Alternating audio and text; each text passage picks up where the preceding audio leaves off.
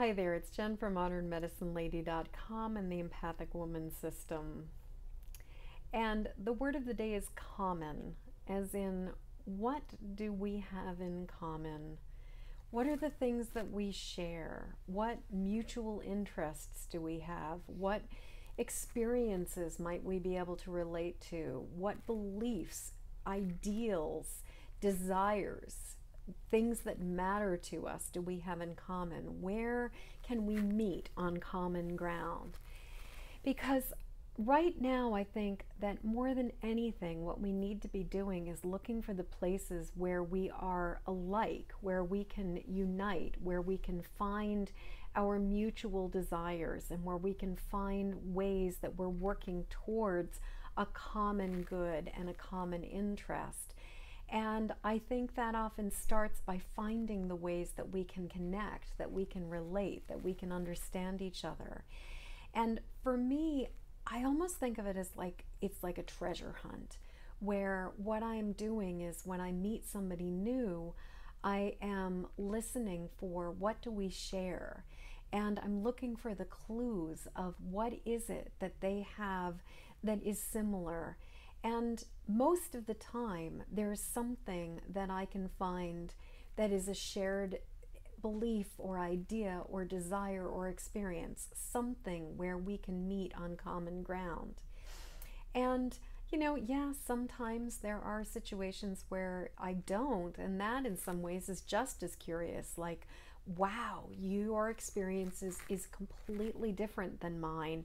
And that becomes really interesting and fascinating to just want to have, for me, to want to have the desire to understand what somebody else's experience is like that's so completely different than mine. And for me, all of this is about curiosity and about a desire to learn more and to know more and to understand more and to look for those places where we do find common ground.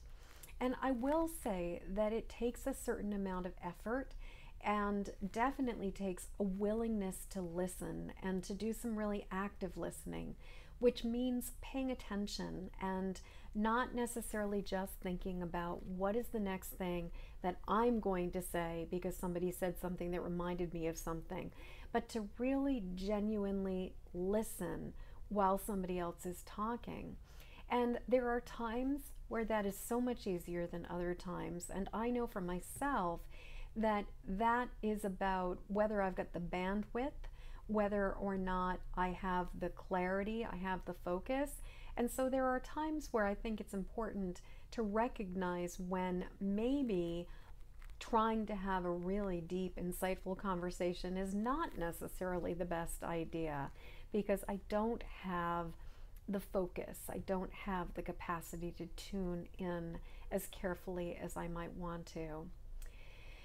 So I guess my question to you right now would be, how do you find common ground with other people, and what are your ways of finding mutual places of agreement or experience or belief? And what are the things about this that you find fairly easy? And then also, what are the challenges for you when it comes to finding common ground?